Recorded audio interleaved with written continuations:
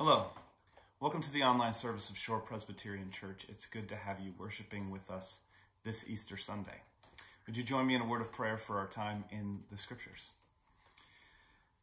Heavenly Father, we thank you most of all for your Son. We thank you that you sent him to die on Good Friday, and we thank you that he was resurrected by your power on Easter, and that because of his resurrection, we are guaranteed newness of life. Lord, we could never thank you enough for that. And we ask that you would reveal to us the truths that come along with that today as we look at the scriptures, the scripture from Revelation that reveals more of who he is, the resurrected one. So Lord, bless our time in your word, we pray. In Jesus' name, amen. So sometimes contradictions can come together in a humorous way. For example, Oscar Wilde once famously said, "I can resist anything except temptation." Of course, this statement ironically and paradoxically means I can resist nothing. And therein lies the humor. Let me give you a few more examples. The only thing I know is that I know nothing. Or how about, this statement is false? If it's false, then...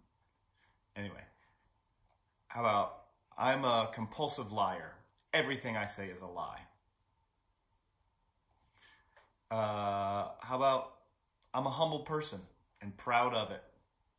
If you like that one, I encourage you to look up Numbers 12:3, which says, "Now Moses was very humble, more humble than all the people who were on the face of the earth," which might not sound that funny to you until you realize who wrote Numbers. And finally, if you try to fail and succeed, which have you done?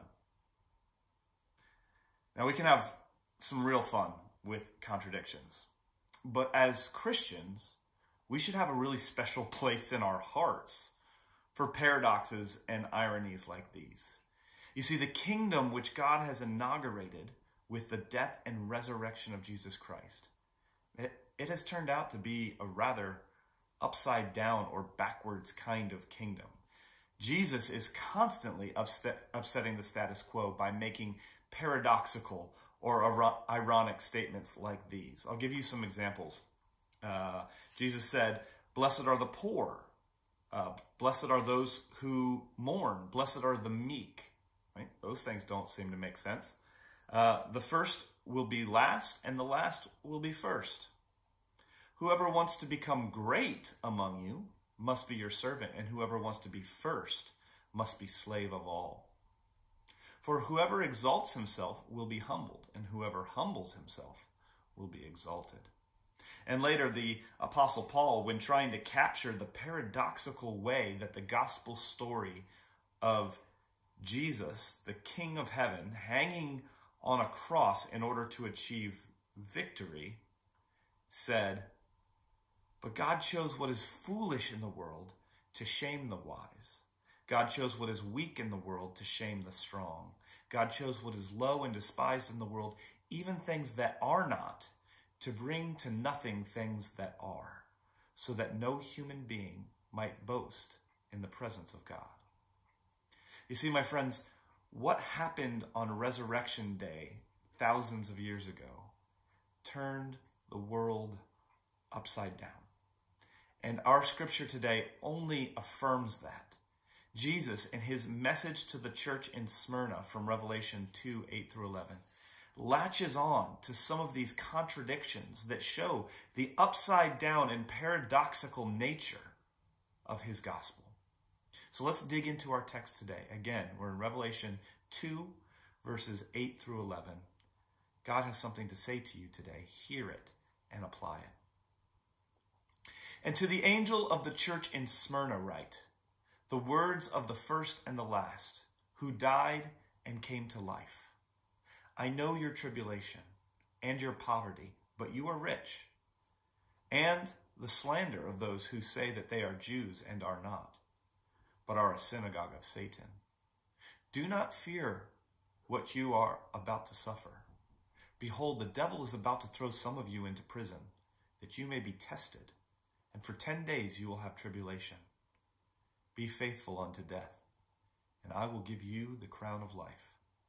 He who has an ear, let him hear what the Spirit says to the churches. The one who conquers will not be hurt by the second death. This is the word of God. Thanks be to God.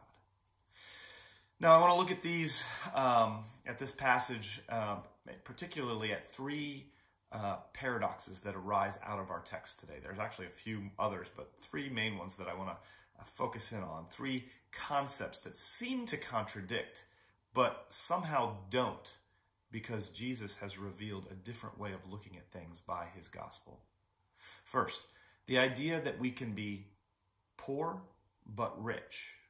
Second, that we can suffer but not be fearful. And third, that we can face death but receive life. So let's look first at this idea of being poor but rich. Now this message to the church in Smyrna is one of only 2 of the 7 messages that does not contain a rebuke. The other one we looked at last week, the message to the church in Philadelphia. So here we only see encouragement. And in verse 9, Jesus tells the church that he knows their situation. He knows that they are undergoing tribulation. He knows that they have been slandered by the Jews. And he knows that they are poor. And he will encourage them in all these things, but immediately he encourages them in their poverty by saying, but you are rich. Now, it would have been encouragement enough for Jesus just to acknowledge that he knows and he cares for the church as it's undergoing these hardships. But here he sets out to give the church a different perception of their own situation.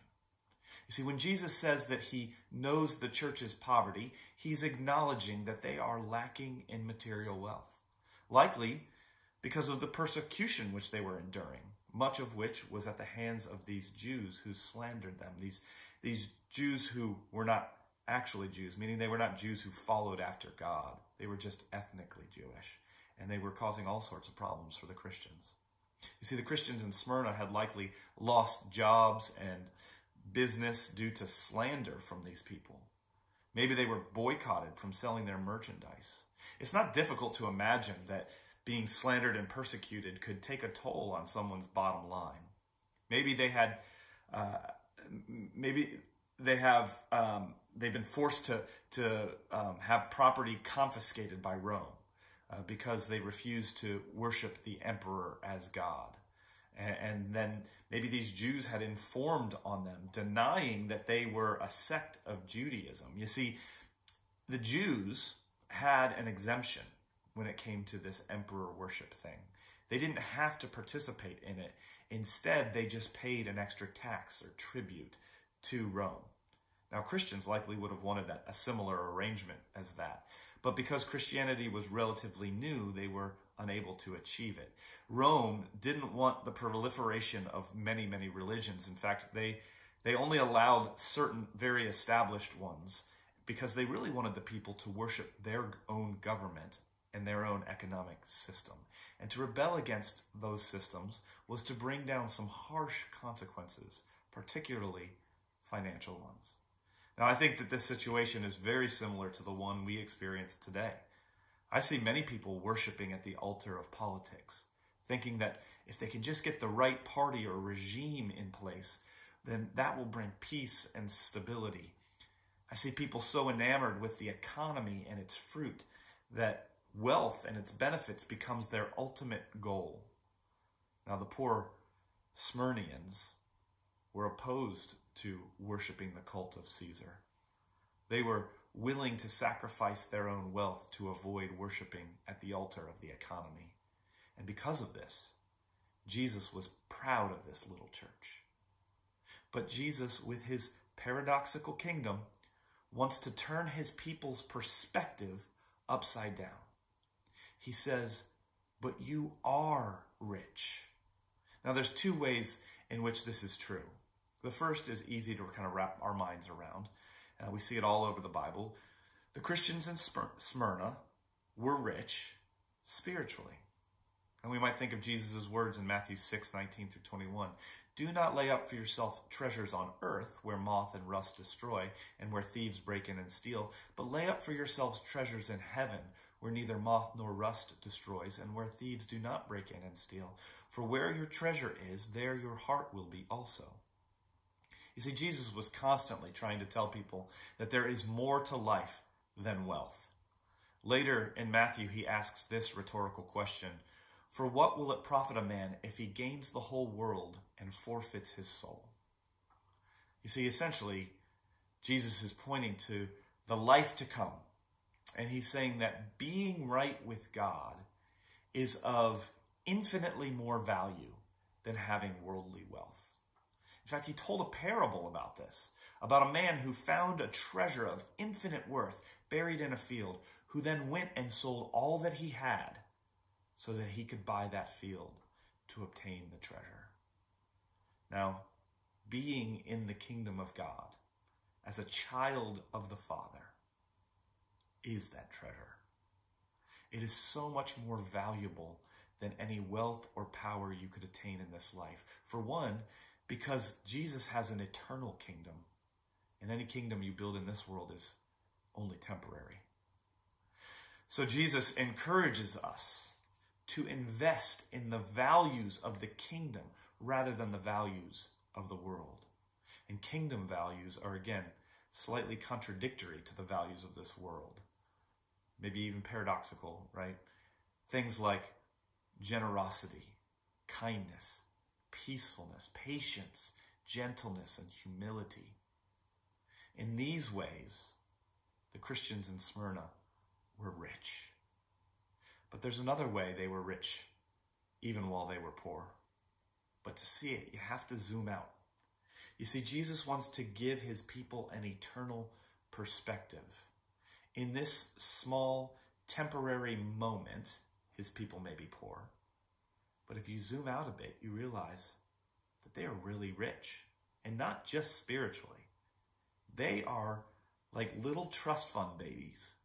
You see, they are the children of the King. They are heirs of the kingdom. Listen, my beloved brothers, has not God chosen those who are poor in the world to be rich in faith and heirs of the kingdom which he has promised to those who love him?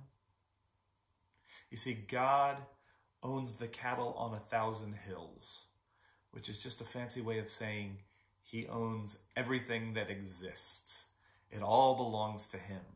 He is merely letting people steward it for a while in this lifetime. Some will use it in greedy ways, and those of us who are kingdom citizens, we will spend what we are given on kingdom values. But in the new heavens and the new earth, God will redistribute wealth as he sees fit, and those of us who are heirs to his kingdom will be rich. Do we really think that in the new heavens and the new earth that anyone will go hungry?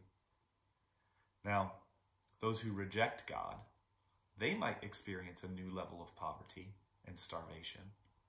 But for those of us in his kingdom, we will want for nothing. So with a zoomed out eternal perspective, even this poor church in Smyrna is rich. Jesus doesn't just want us and these Christians in Smyrna to zoom out in regards to their poverty, but also in regards to the persecution that they're suffering, which brings us to the second contradiction. The church is suffering, but not fearful. Look at verse 10. Do not fear what you are about to suffer. Behold, the devil is about to throw some of you into prison, that you may be tested, and for 10 days you will have tribulation.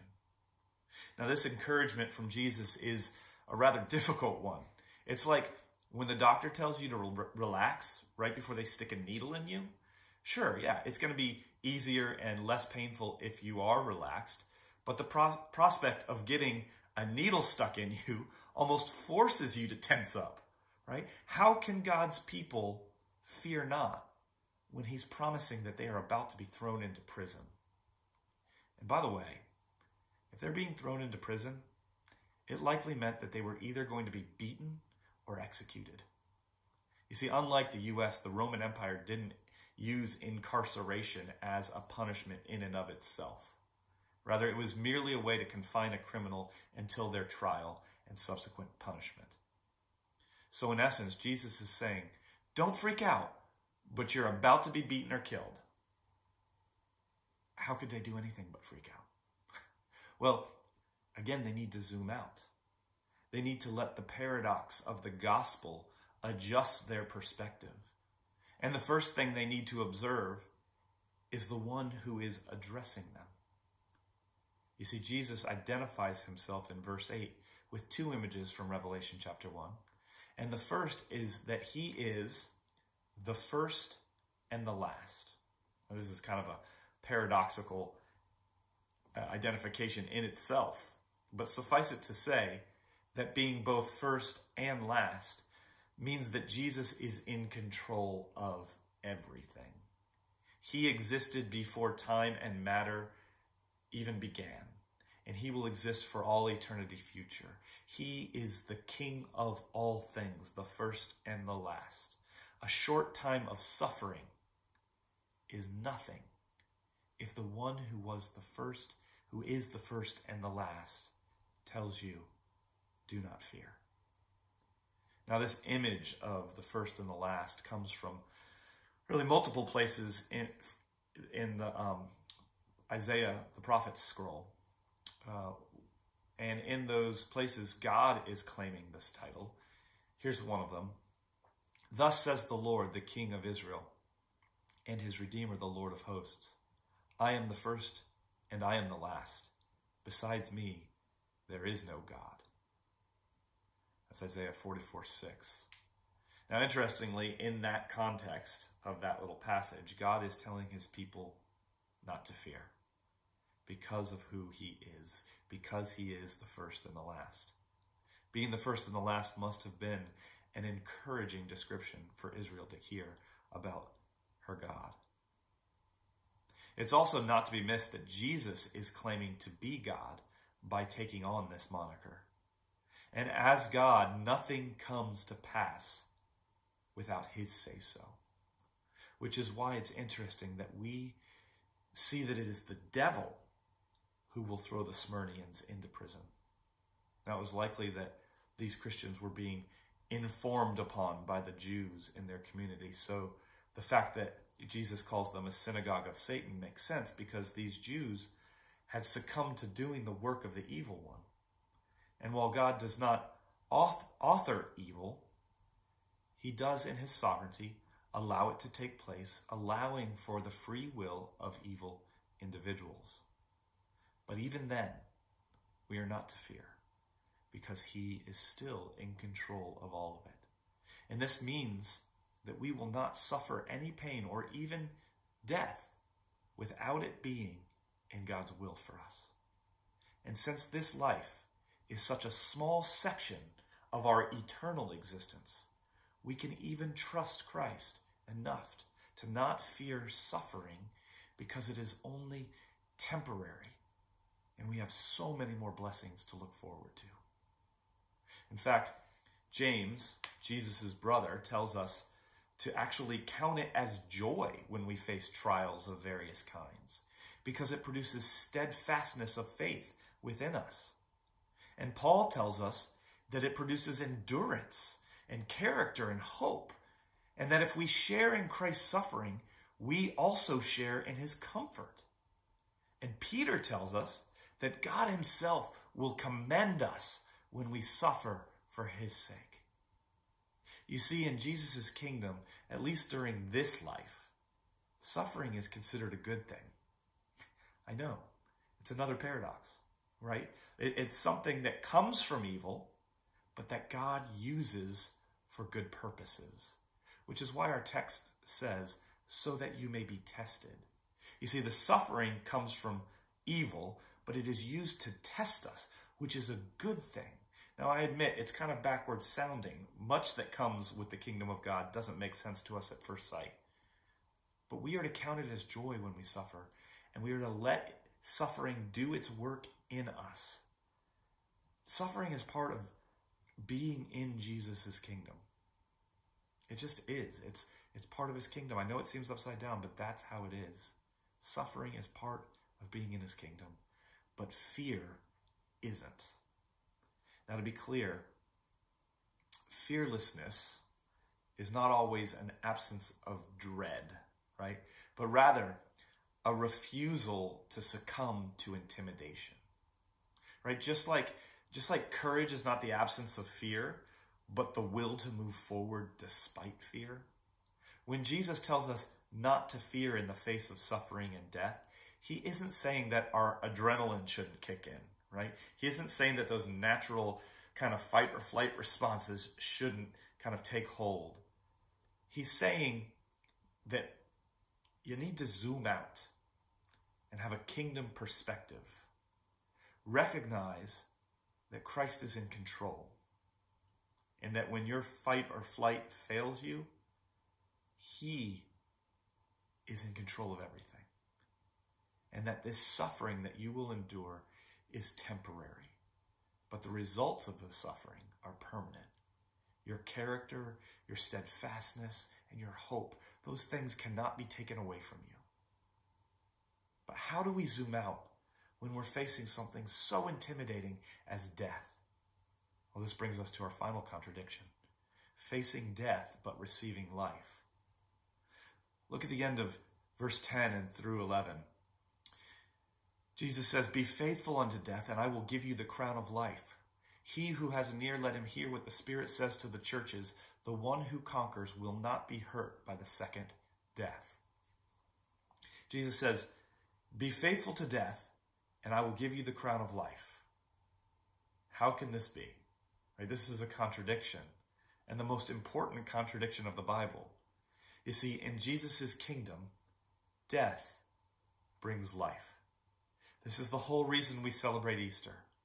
Jesus had to die so that we might have life, and he had to rise to show that we will have life again. Now, I realize that that might sound confusing. So to clarify, we have to understand that there are 2 lives and 2 deaths for each person. There is a physical life and death for each person, and that there is a spiritual life and death for each person. Now, when we are born, we receive physical life. But in that moment, thanks to our ancestors, Adam and Eve, we are also born spiritually dead, or even conceived in sin, spiritually dead. Ephesians 2 tells us that we are dead in our trespasses and sin. Now, for those of us who come to faith in Jesus, our spirit is resurrected. We are born again, as he told Nicodemus. We receive spiritual life, and we call this regeneration, or the first resurrection. We now have physical life and spiritual life. When we endure in faithfulness until our physical death, which we all must face, we will go to paradise for a time, where we will await our second resurrection. That is the resurrection of our physical bodies. And at that second resurrection, we obtain physical life again. But it will be much better than before, because it won't be tainted by sin and evil. There will be no sickness, there will be no suffering. Now, after the resurrection, we stand in judgment to be judged, where we will be declared righteous for Christ's sake, and therefore we will not have to face punishment for our sin, or what Jesus refers to here as the second death. We do not have to face the second death. Once that happens, we will never die physically or spiritually, ever. Now, for those who do not come to faith in Jesus, they remain spiritually dead even while they are physically alive, but they are yet to receive the consequences of their deadness. So when they die physically, they will be put into prison for a time until they are resurrected to stand judgment. And at the judgment, they will be declared guilty of all their sins, which amount to treason against the high King of heaven. They will then be punished by the second death. Now, this is a bit confusing since they were already spiritually dead, but the second death is the consequences of that deadness which plagued them from conception, and the consequence for the actual sins that issued forth from that deadness. Now, this idea of the second death, just like all the rewards for those who conquer, right? Not the reward here is that Christians do not face the second death. That idea, the idea of the second death, comes from the final chapters of Revelation. So let me read a few pertinent verses to you now. Blessed and holy is the one who shares in the first resurrection. Over such the second death has no power, but they will be priests of God and of Christ, and they will reign with him for 1,000 years. You see, he's saying that those who share in the first resurrection, that is, those who come to faith in Christ and are regenerated, their spirit is made alive, resurrected, they will not face the second death. It has no power over them. Skip down to verse 14. Then death and Hades were thrown into the lake of fire. This is the second death, the lake of fire. And if anyone's name was not found written in the book of life, he was thrown into the lake of fire. And then if we go to the next chapter, verse 8. But as for the cowardly, the faithless, the detestable, as for murderers, the sexually immoral, sorcerers, idolaters, and all liars, their portion will be in the lake that burns with fire and sulfur, which is the second death. Now listen, I know that these are scary passages. And we came to church on Easter to be encouraged. But I want to remind you that our salvation doesn't mean very much if we aren't saved from something horrible. And this second death and the lake of fire are pretty horrible. Now granted, these are just images, and we don't know exactly what these things will entail. But we do know that since they are described with language like this, that it's something unpleasant and to be avoided, if possible. But the encouragement does come. It comes in that the one who conquers will not be hurt by the second death. And so we must ask, what does it mean to be one who conquers? It means to have faith that Jesus has conquered by his death and resurrection. It means that we believe that Christ's work alone on our behalf is what secures salvation for us and secures us and saves us from the second death. It means that we are faithful even unto death. Some of these Christians in Smyrna were about to be martyred for their faith. And Jesus encourages them that if they are faithful, if they continue to trust in Jesus despite even the loss of their lives, they will receive a crown of life. Now this refers to the second resurrection. For believers, our resurrection will be one where we stand judged to be judged and are declared righteous, and therefore continue on for eternity with our Savior. It is a resurrection to life, a life that is full of meaning and joyous, and it lasts forever. James confirms this for us in his letter. He says, "Blessed is the man who remains steadfast under trial, for when he has stood the test, he will receive the crown of life, which God has promised to those who love him." Now, the image of the crown comes from the laurel crown that was given to athletes who competed and won the prize. And if we remain faithful, if we fight the good fight, if we run the race, our prize is eternal life. Not a life of floating around in the clouds and playing harps, a life in a resurrected body, enjoying all the great and God-given aspects of this life with none of the aspects that have been tainted by sin and evil. I'm talking about a perfect world, a utopia, where heaven and earth have been united. This is our true hope. Our hope is not in the disembodied state we will be in after our physical deaths, though even that will seem as paradise. Our hope is in the new and resurrected physical life. And I know that that can seem like pie in the sky to some people, but we have proof that it is coming. Look at the other way that Jesus identifies himself in verse 8. He calls himself the one who died and came to life. What we celebrate on Easter isn't the atonement. We celebrated Jesus' work on the cross to pay for our sins on Friday. Today, we celebrate the resurrection. The fact that he was dead and is now alive, right? We celebrate it because it is a guarantee that though we will die, one day yet shall we live.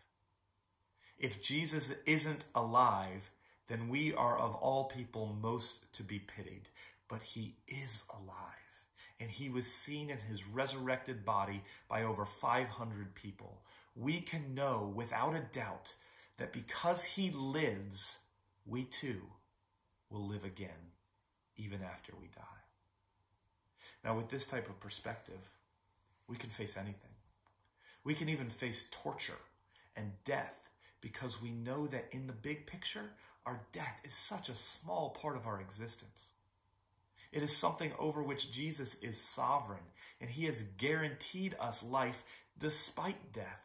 And since he is risen, it is as good as done. Now, some of us might be facing death, maybe the death of a loved one or an illness which may lead to our death. Maybe some of us are facing things in our lives which make us wish we were dead. We would rather face death than face the things that await us at every turn. I get that. This life is hard, and it's full of suffering. Suffering is part of the Christian life.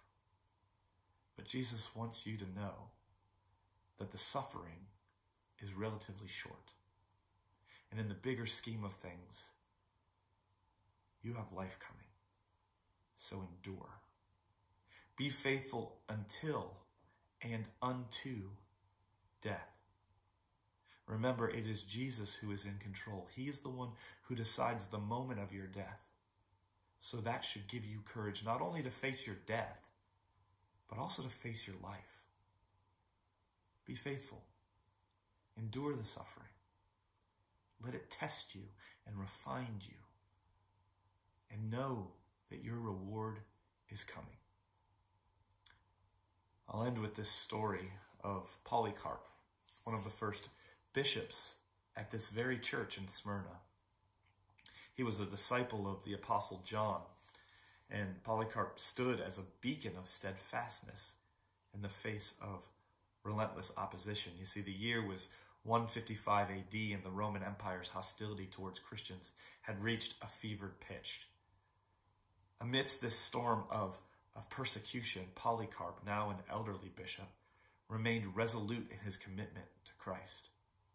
Word spread that the Roman authorities sought to capture him, but Polycarp, undeterred, refused to flee.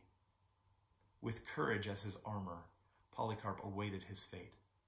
Soldiers arrived at his door, expecting to find a feeble old man cowering in fear. Instead, they were met with a serene countenance, emanating peace and conviction. And as they led him to the tribunal, the crowds whispered in hushed tones, marveling at the steadfastness of this aged saint. In the grand amphitheater, Polycarp stood before the proconsul, who demanded that he renounce his faith and swear allegiance to Caesar. In response, Polycarp declared, 86 years I have served Christ, and he never did me any wrong. How can I blaspheme my king who saved me? Enraged by his defiance, the proconsul threatened him with wild beasts and fire, urging him to recant. But Polycarp remained unyielding, his eyes fixed on eternity rather than the temporal comforts of this world. Because he remained faithful, his captors tied him to a stake. And as the flames licked at his feet, Polycarp lifted his voice in a final prayer. O Lord God Almighty, Father of your beloved and blessed Son, Jesus Christ, through whom we have received knowledge of you, I bless you for granting me this day and hour, that I might be numbered amongst the martyrs to share the cup of your Christ. Witnessing his steadfastness, even the pagans marveled at his unwavering faith. In his martyrdom, Polycarp became a symbol of courage, inspiring generations of believers to stand firm in the face of adversity. And so, amidst the crackling of flames and the murmurs of the crowd, Polycarp, the aged bishop of Smyrna, surrendered his earthly life, embracing the eternal crown that awaited him in the kingdom of heaven. Friends, because your faith is in Jesus Christ, and because he is risen from the grave, you have a crown of life waiting for you. It is a life without suffering. It is a life full of joy and meaning and relational peace. And Jesus has guaranteed it for you by his resurrection. So fear not, beloved of God. The crown of life awaits. Go forth and conquer by faith. Let me pray for us. Heavenly Father, I pray that we would all be conquerors, those who trust in you alone, and who know that we have a crown of life awaiting us, and that we need not fear the second death, for it cannot hurt us because we have been made new by your Spirit.